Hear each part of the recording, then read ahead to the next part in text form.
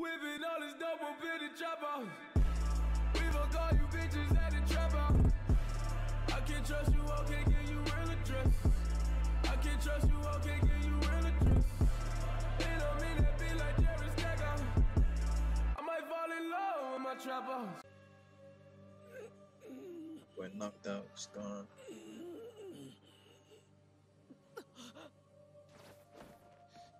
What's trying to do? Damn it. Shoot the person, let's make it do it. 俺が見る。どうすんだよ兄ちゃん。あなたさんみたいになってんぞ。直せるわけねえだろ。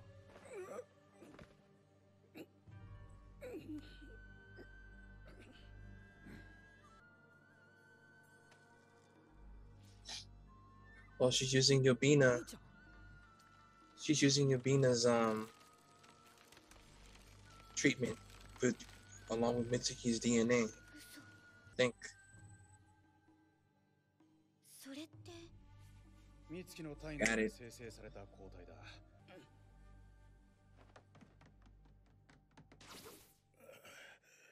さすがは桐崎様。見事な腕前です。そろそろその主とやらの正体を明かしてくれてもいいんじゃないか。名前もわからない相手のところに先生をお連れするわけにはいかないもんでね。一緒に来ていただければすぐにわかり。Just remember, come with me. That's it. Damn, my regards to your employer. Peace. Holla at your boy. わかりました。お話ししましょう。我が主の Dr. Victor. Joking. Sakuya. Sakuya. Okay. 里にある不習城にお住まいの。 Fushuu Castle. Oh, they peeping everything. It's crazy. 持ち主が特定できたな。先回りするぞ。ああ。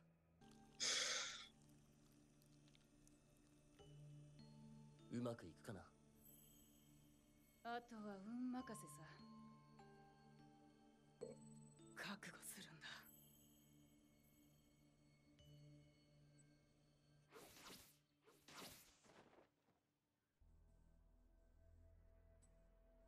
Got that loud going. She's on the drugs.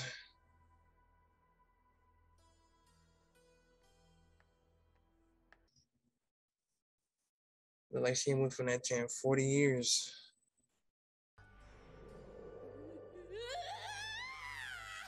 I'm ugly as fuck. Get that shit out the way, man.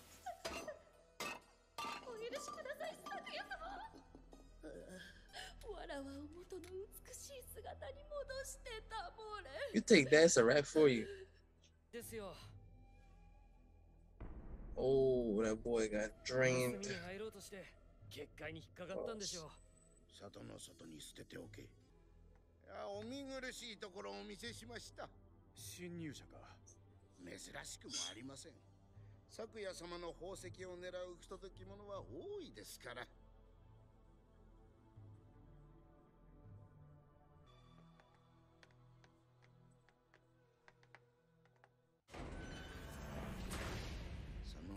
Oh, time to steal souls.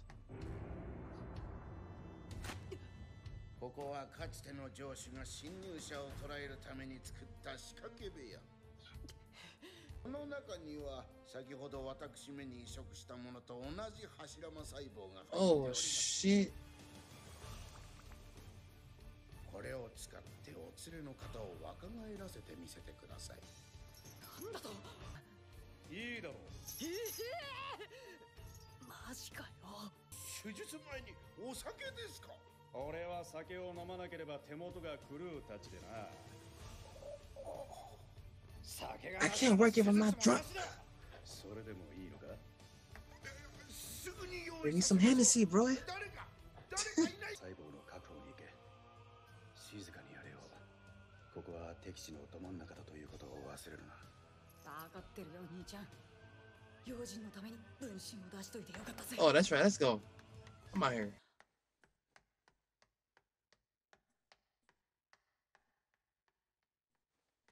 Oh.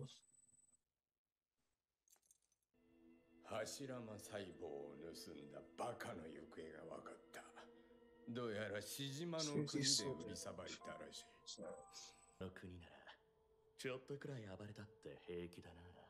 自分から騒ぎを大きくしてどうする。勝手な真似は許さんぞ。おい、どこへ行った？ディーパー。Hey, she's good as new. ここは病院だ。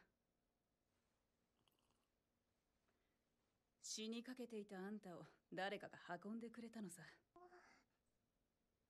起きたらそいつに礼を言うといい。あんたの命の恩人さ。それを買ったのか？ええ、実際に使ってみるまでは半信半疑でしたが、街で捕まえた少女に移植してみたところ、瞬く間におぞましい姿に変わりまして。その子はどうなった？そう。I mean, bruh, I'm just saying, I just hit with the Hashirama, and then she, she act up. 切り裂き様、どうぞグイッと一気に。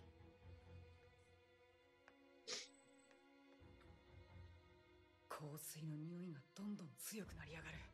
こうやって立ってるだけってのも眠くなってくるな。まったくだ。You want to sleep? I'll take you to sleep. Go ahead.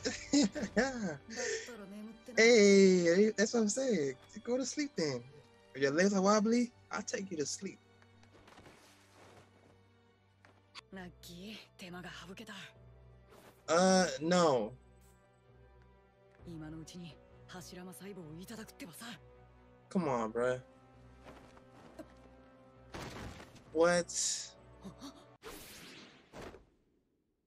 忍びか。大変です。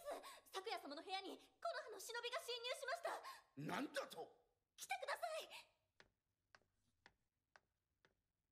い。まずいな。あの時はよくも邪魔をしてくれた。だがお前たちに目をつけて正解だったよ。利用したのか、俺たちを。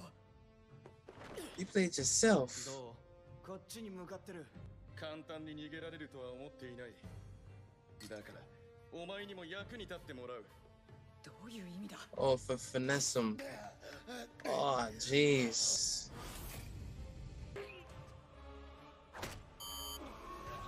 Oh. 昨夜様が殺された。犯人はこの花忍びだ。全員大広間に集合しろ。な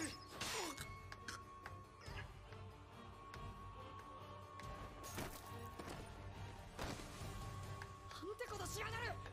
これはおまけだ。 Damn. Oh, come over here. よし、これで。Put that on his knees. 行くぞ。 Or it's just, yeah, it's poison. That sounds like when Lady Sakura got hit with that, I'm like, why is she bleeding out?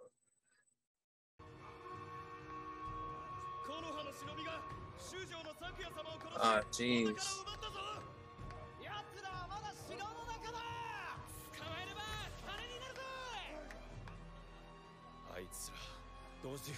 Damn. まずいな。完全に囲まれてる。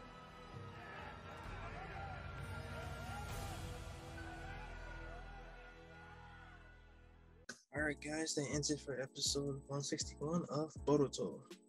So yeah, pretty much Boruto and Konohamaru pretty much head out with the butler to meet with the client, Lady Sakuya. She's located in Fushuu Castle. She hates how she looks. She's old, wrinkly,